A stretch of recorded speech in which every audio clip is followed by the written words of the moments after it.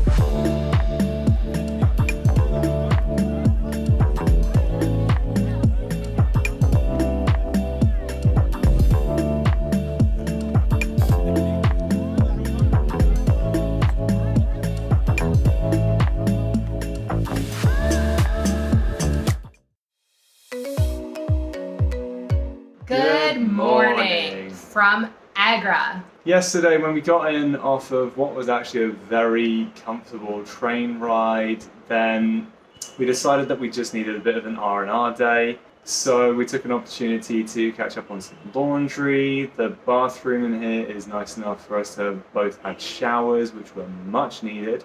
And we just decided also, because certainly the food did a bit of a number on me as well, we just needed to take some time to be a bit zen. I needed some meds as well. Pro tip to anybody: if you're coming to a part of the world where the food is going to be a bit more volatile than you'll expect, make sure that you get a prescription of azithromycin or something similar, because it is an absolute game changer. It really does help you out.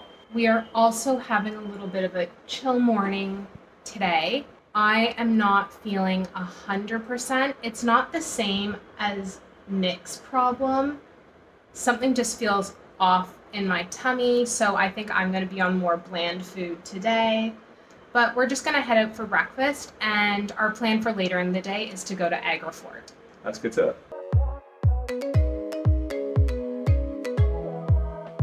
We have been chilling in our room ever since breakfast. It was, I would say, the perfect plain bland food that my stomach certainly needed. I've been resting up because, to be quite honest, I'm not feeling that great. I'm feeling a little bit better, but we have tickets to Agra Fort for this afternoon, and I am just not willing to miss out on that. So I'm gonna rally. We'll see how long I last. So that's where we're headed now. If you buy tickets for Agra Fort and Taj Mahal online, you can save 50 rupees on each one. So this means that instead of paying 600 rupees to get into Agra Fort and 1100 rupees to get into the Taj Mahal, you'll pay 550 rupees to get into Agra Fort and 1050 rupees to get into the Taj Mahal. That works out to be about $9 Canadian for Agra Fort and 18 Canadian dollars for the Taj Mahal. I know it's not a lot of money saved, probably just $1 each, but you know, every penny counts. The structure that we can see today was initially part of a renovation in 1573. In keeping with typical architecture of that time, then it was built using red sandstone and white marble. Prior to this period though, while there is a lot of documented history about Agra itself, not much is known about the usage of this particular site.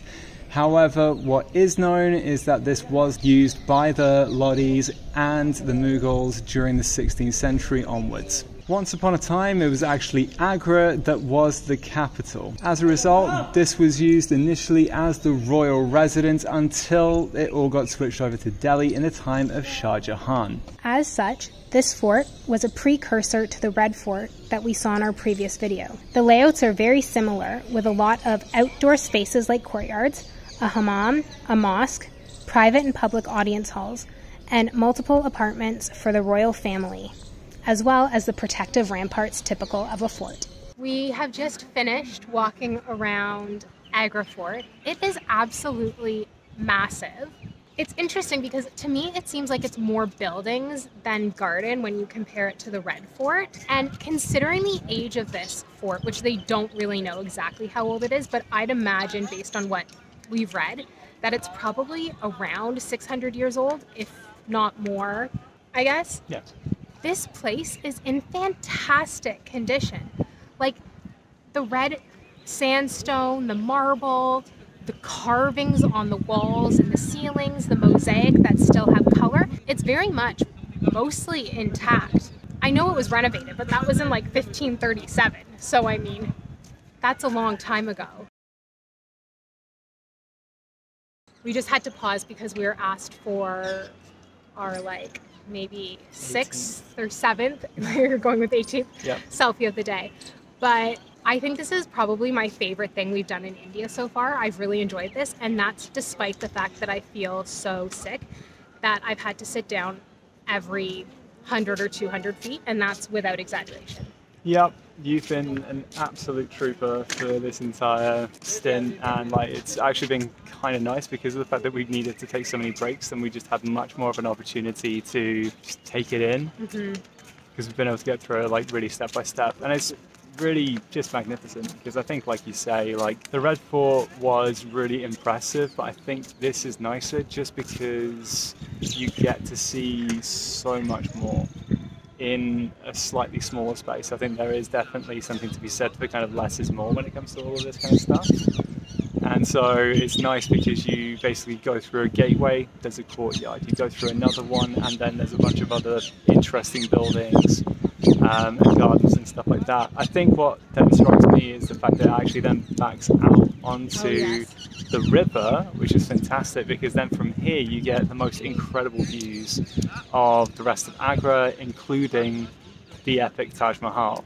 So as far as that goes, like the location couldn't be any better. The site is stunning, and they've done an amazing job to maintain this as well. And yeah, honestly, I think we've both said that this has been one of our favorite places to visit in India so far.